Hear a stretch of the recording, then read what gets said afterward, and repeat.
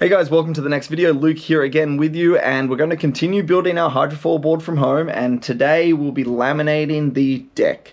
So we're going to be putting our fiberglass cloth on the deck, very similar to the last video where we've just laminated the bottom of the board. We're now going to be doing it on the deck. A lot of the same processes, very similar layup, so we'll move through this video a lot quicker than the last one, so you can go and reference the last video for specific details if you need that. So what will be in this video, we're going to clean up the cut lap, making sure everything's smooth and sanded, ready for our fiberglass. We'll be cutting our patches, we'll be taping off the bottom, we'll be doing that same cut lap.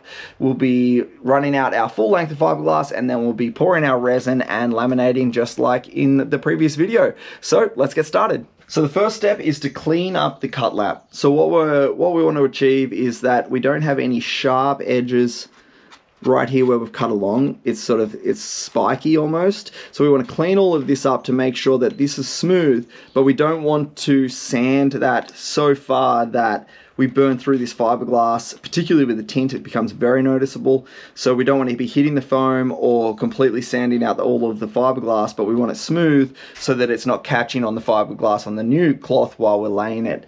And we also want to clean up any of these sections that have a double lap. So wherever we're folding the fiberglass last night, so around the tail and the nose, this area here, you can see all these lumps. So we want to clean all of them up, get it all looking smooth, so that we can lay this next lamination. So the way we can do that is using a sort of soft sanding pad on an angle grinder, something similar to this, or just a hand sanding block. A block with some hand sandpaper on it would be sufficient, particularly for this step, because again, it's just a light sand to clean that up so that we don't have a big step and we don't have any sharp edges, but we don't want to sand it too much. So I don't want to have dust in here, same deal as when I was shaping the board. So I'm going to take this back to the shaping tent, and then we'll give it a sand and we'll bring it back.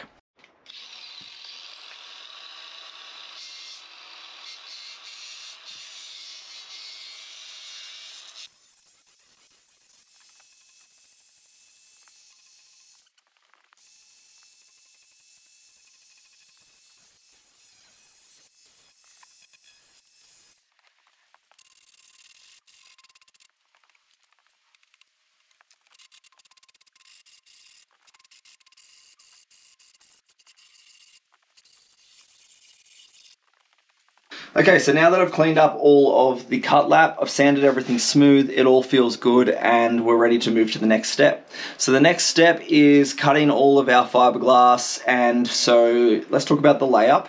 So the layup is going to be 1 3/4, which means that we're going to have a full layer of 6-ounce fiberglass like we did on the bottom, but then the patch is actually a 3/4 length fiberglass. So we cut the whole thing around the rail again as well, but in a 3/4 length with a V cut to the top. What that does is it adds that strength on the board where we most need it. So we're going to be standing here, so this is where our flex area is going to be, and so we'll be adding more strength by having extra fiberglass on the rail by wrapping it, and also compression strength for underneath where our front foot will be. But we'll save a bit of weight by stopping that layer here and not running it all the way through to the nose. We'll also be running a carbon patch again, so it will be sort of under feet here, and I'm just going to cut it in a V as well, very similar to the bottom, just sort of a bit of decorative carbon as well as some extra compression strength. And we'll be running it all the way around the tail. I just want to show you the tail. This is a notorious area for getting damaged, right? Always banging into rocks in the back of the car and whatever it is. So the tail really needs a little bit of reinforcement. So I'll be adding a patch that just will run down there, that will just sit in position, just to support particularly this ridge. And because of the width of the fiberglass, so we're still constrained by the width of our fiberglass like last time, it only comes down sort of 3/4 of the way around the rail. And so I'm going to be following that line parallel all the way around the board, except for the tail here, and I'm going to allow that full width, because it's getting narrower, so it'll be dropping down, to wrap around all the way to the hard edge on the bottom. And we're about to mark that out with the tape for the cut edge, for the cut lap. But what that will do is it'll allow more fiberglass to wrap all the way around this tail area and make sure that this is really fully reinforced. So look, that's the layup. The first step will be using your piece of string again, just measuring down to how much width you have to set out our tape for our cut lap. So let's do that now.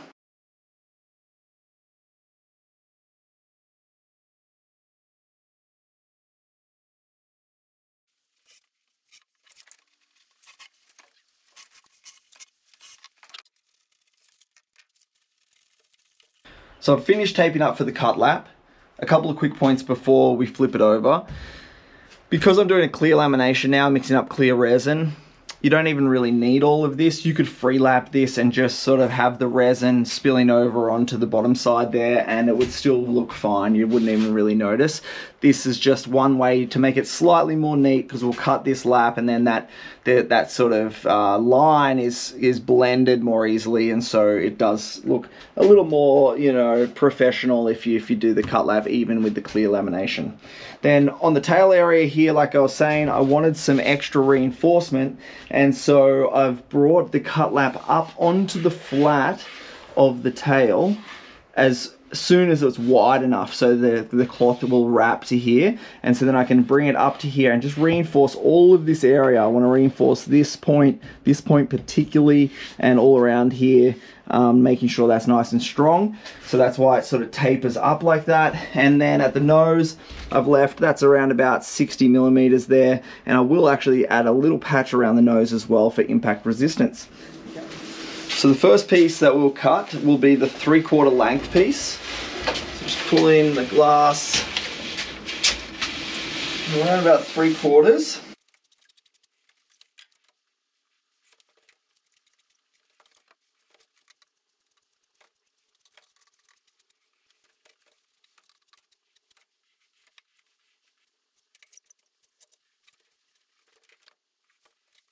So the first piece is cut.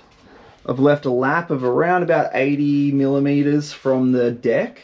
It's cut to 3/4, or approximately 3/4 of the length of the board, so my front foot's going to be standing around about there while I'm riding it. And I've left a bit extra length in the tail flap here so that I can wrap that under and get that extra reinforcement. The next step, just using a couple of pieces of scrap, we just want to cut the reinforcement patch that will go underneath this. I'll fold this back and just lay over that ridge of the tail, something like that. So we're looking at around about 90 millimeters, and I'll taper it down to about 50 millimeters. Step back so you can see that. So it sort of looks like a bit of a tapered patch like that. And that will just rest on the deck, and again we'll wrap it around. If you can see, that's going all the way to the flat of the bottom, so all the way down that ridge to the flat of the bottom. So that will be like that. And then at the nose, I can't remember if I mentioned the nose patch or not, but we just cut a thin strip, same deal, about 80 millimeters, but parallel this time. There's something like this. Then just fold that in half and then cut halfway in on the seam like that to allow it to fold around the nose. And it's going to wrap around the nose as a reinforcement patch like so. That will fold over itself, and we'll wrap that. I'll actually make a cut on the bottom maybe as well if it needs it, and that will wrap around the nose to create this reinforcement patch. So now we've got the reinforcement patch on the nose, the 3/4 patch with about an 80 millimeter lap, which will be covered by the full piece, and the smaller piece patch underneath the tail as well.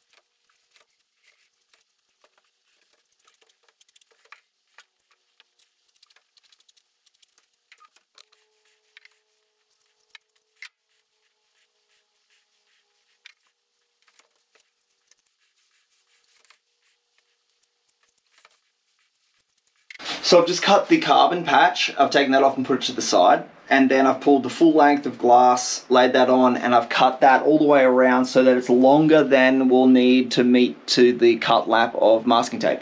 So as long as it's big enough, then that's what we want. So that goes all the way around.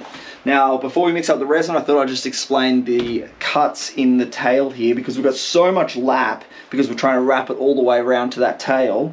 I'll just explain how this goes together. So we've got basically a cut going into the stringers like we did on the deck, coming out on an angle, but then also another cut to make this triangle. So if I fold it up, this is the top lamination, then this is the 3/4 length patch, and then this is the small patch. So what we'll have is the side piece wrapping under, then all of these laying down. This will wrap under onto the top of the side piece. This can then lap over the top of that, and then this triangle pulls it all down into the corner. It'll obviously look a bit neater once the resin's on. At the nose we have a similar cut where we've got a cut coming into the stringer there, another cut coming into this stringer, and a cut through the center. And so if I just fold that lamination back, we can see the patch. So the patch, I've got a small cut there, a small cut underneath there and on top, and then a small cut on the stringer there as well. And so that will just allow this to all fold around that corner neatly and not create any bubbles. And then this one, of course, is on the top. So now we're ready to start setting up for resin. So the way that we'll lay this up is we'll roll this top lamination forward to the nose again, like we did on the bottom. We'll wet out that 3/4 length piece, then we'll lay the carbon patch on top of it. We'll roll the piece, the full length piece back again, and then we'll just pour the resin over the top and start spreading it around like usual. I'll leave the patches in place, so the nose and tail patches will all stay in place. And yeah, so let's mix up some resin. Okay, so the resin's mixed.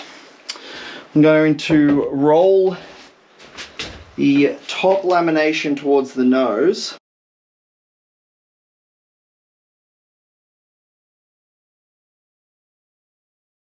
So first step is just to saturate this area where the carbon's going.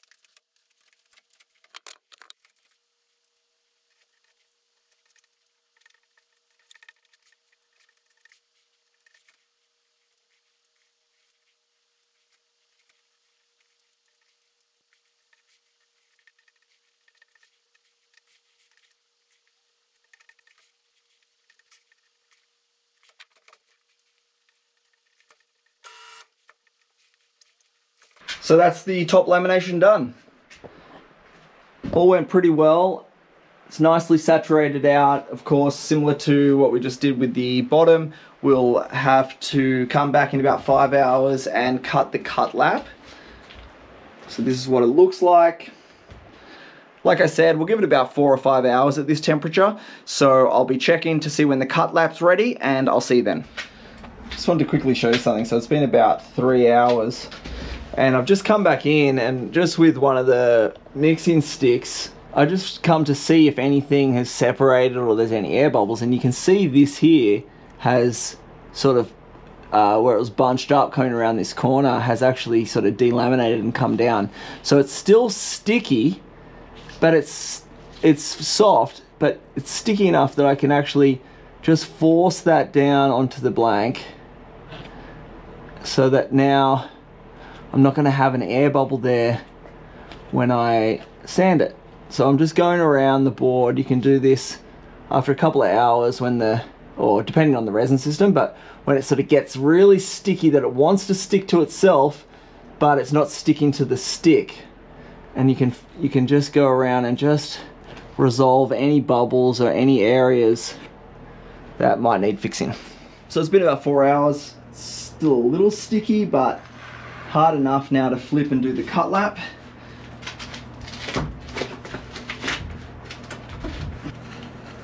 I'm just holding the blade on a bit of an angle here so that we're not cutting straight down into the blank. Oh, not into the blank, but straight down into the other layers of fiberglass below it.